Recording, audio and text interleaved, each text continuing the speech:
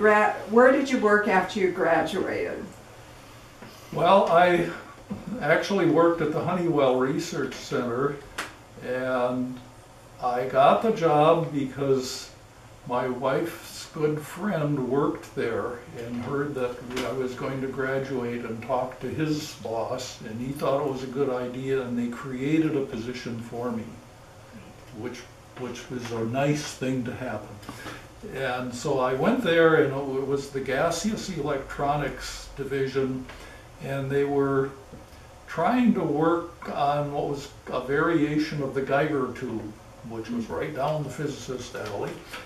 And what it was a very small version of the Geiger tube, and it was made out of quartz, and the only thing it was really sensitive to was ultraviolet. And so the idea there was that ultraviolet in daily life, the only thing that gives that off is flames. So for Honeywell, it would be a flame detector. And the problem was to make it cheaply and reliably and within spec and all that kind of stuff. So we had the problem of what are the good kinds of metal to use inside, and how much gas do you need inside to make it work properly, and how do you seal it together without getting contaminants and all that kind of stuff. But there was a real lack of understanding of how the Geiger tube worked. They knew all the reasonable things you have to know, but nobody really knew how the gas discharge happened. Really? Is this just at Honeywell, or is it globally? No, that was globally. Oh. So I was in there figuring out how do you make it work so that the cathode doesn't wear out, and stuff like that.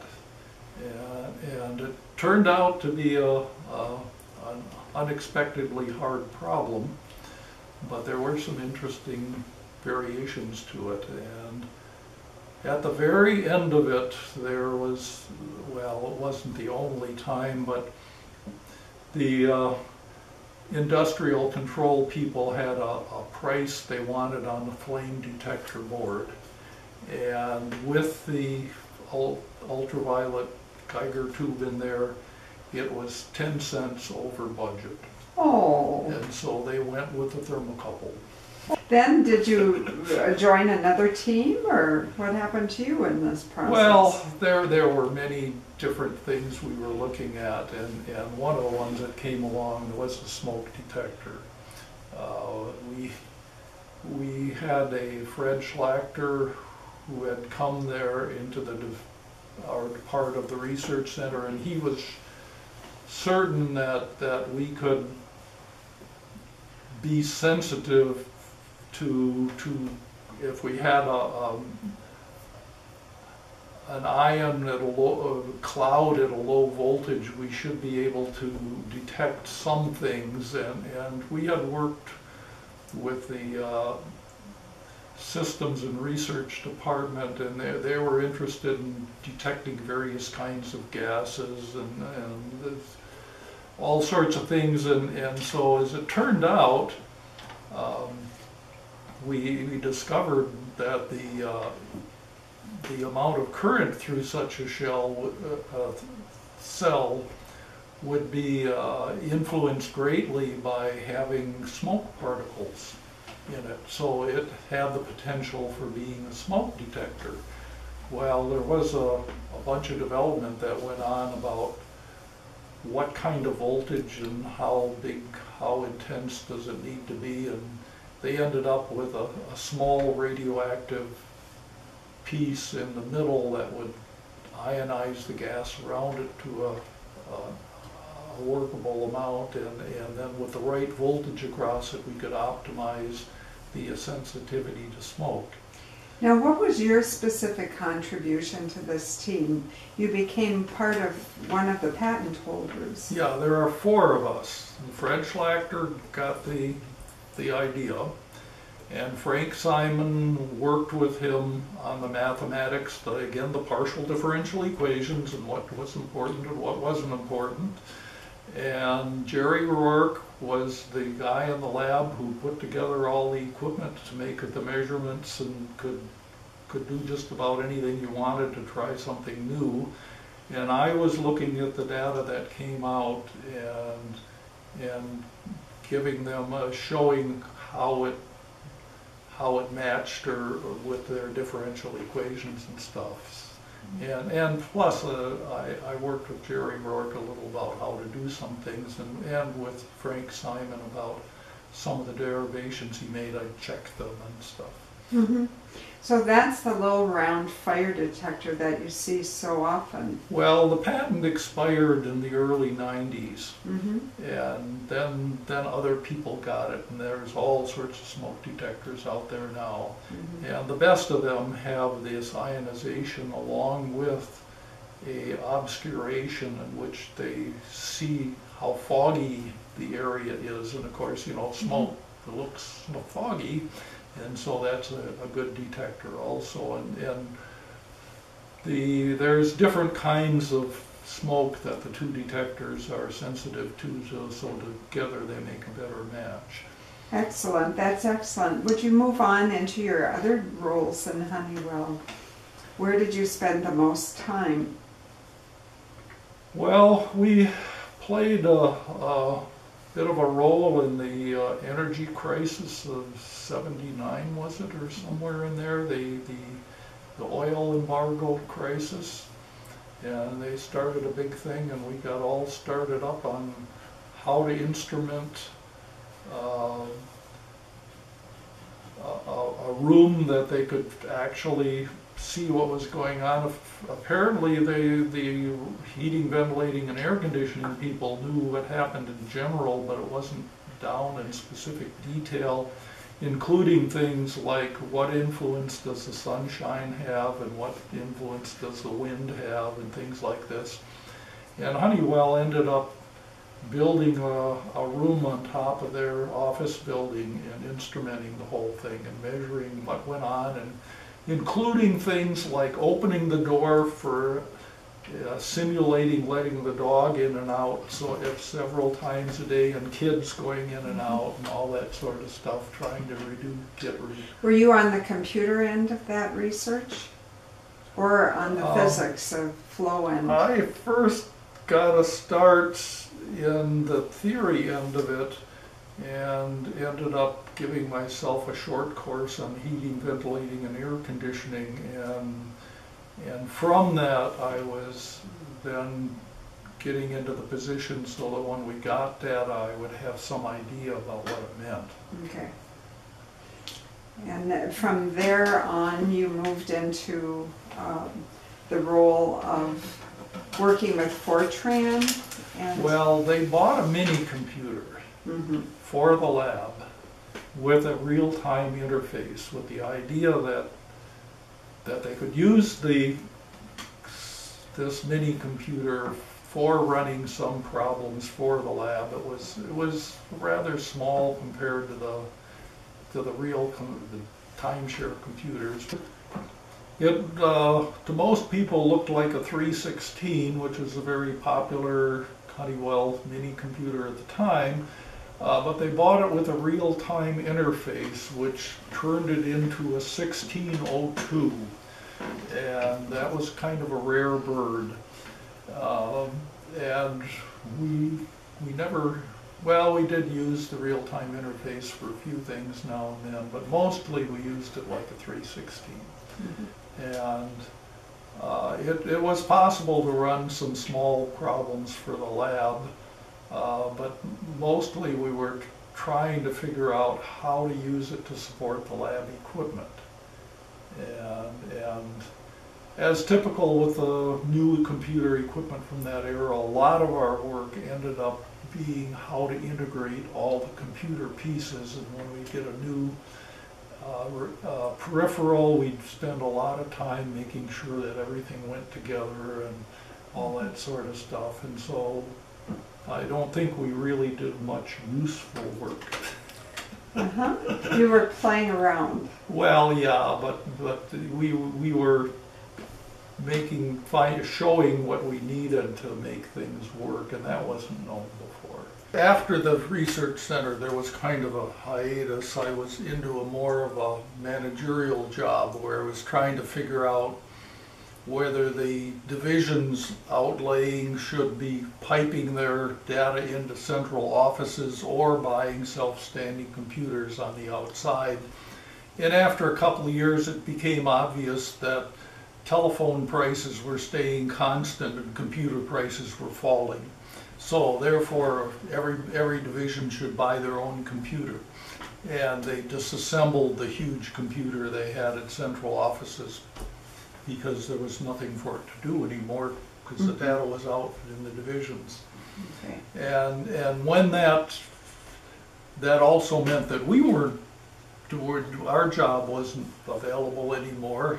I got a kick out of them telling us on January 10th, the division, your group has been disbanded as of January 1st. Please start looking for a job.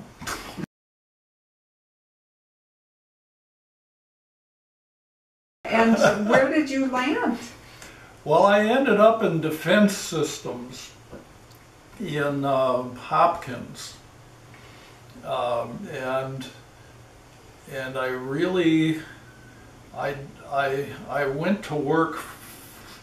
I forget which group it was, but I very soon got word that there was this fellow who was running a simulation. And he was using computers a lot, Gordon Johnson. And so he actually found me because he's heard that somebody had been hired who knew Fortran. And so I talked to him, and he was doing an immense job. He actually got a degree from the University of Minnesota in civil engineering by building a three-dimensional mechanical simulator on the Star supercomputer. And it was 2 boxes of cards. And there's 2,000 cards in a box, so that's 4,000 statements. And it could run for hours on the supercomputer. And they had since then made it a 2-dimensional version, rotational asymmetric, and that ran at least 10 times faster. So you worked with Gordon on simulation I went to work with exercises. Gordon and to build what they would do is model things made out of metals in their libraries, and then they would, including explosives, and run them and see what happened. And this was an exceedingly tough problem, but it was extremely fruitful for the company because to do a typical ordnance test up at Elk River, it takes a couple of weeks and costs maybe $5,000 to $10,000 in parts and labor and all that sort of stuff. And you could simulate that on a computer for a couple days of engineering time for a few $100s. So basically, that's what you did from then until the end of your career. Things on that order. Things on yes. that order. Yes, and the original 4,000 statements ended up at, when I finally left it, I believe 150,000. Oh my gosh. Wow, it became more and more complicated. The computers became more complicated. Every time they wanted to add a new feature, that was another 1,000 or 2 cards. Well, it wasn't cards after a while. That was one of the things we joked Gordon about was that when they moved from one building to another, he finally left his card cabinet behind. And of course, by then, everything was online. Yeah. Now, you were gifted as being sort of a librarian as well. In the teams, you could figure out where everything was and how to access stuff. Am I correct? Yes, but that turned out to be a really good skill as the program got bigger, because you had to organize things in the program so that you could find them and you knew who did what, where to find where things happened. So if a mistake happened, it would have certain characteristics, and then you would know, oh, it's over in that routine. Mm-hmm. So you understood the mind of the computer. Yes, well, the neurology of the computer. I could never beat Gordon. I would get confused and go and talk to him, and he would say, oh, it has to be in this routine, look there. And so I'd go and look there, and there it was.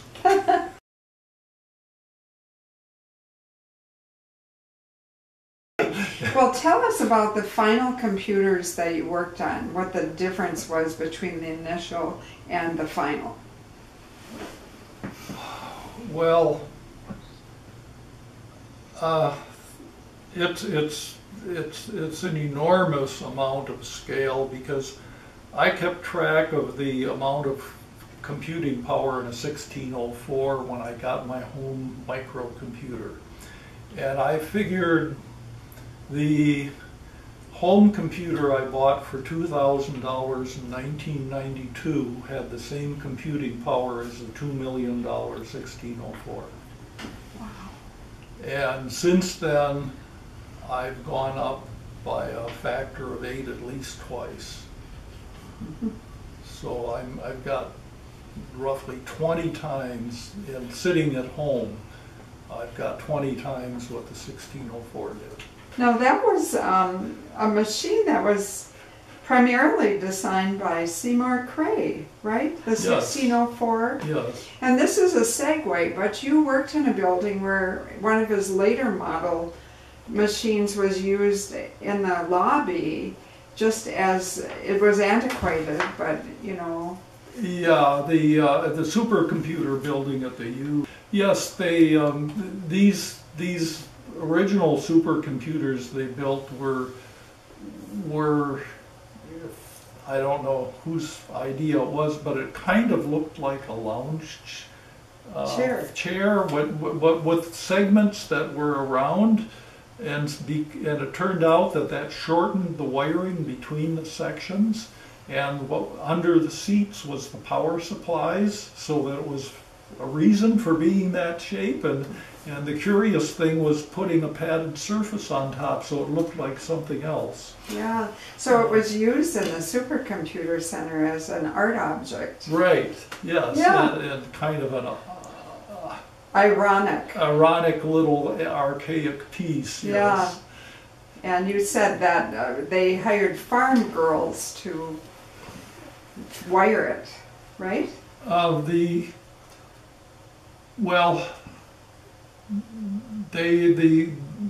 These were wired together.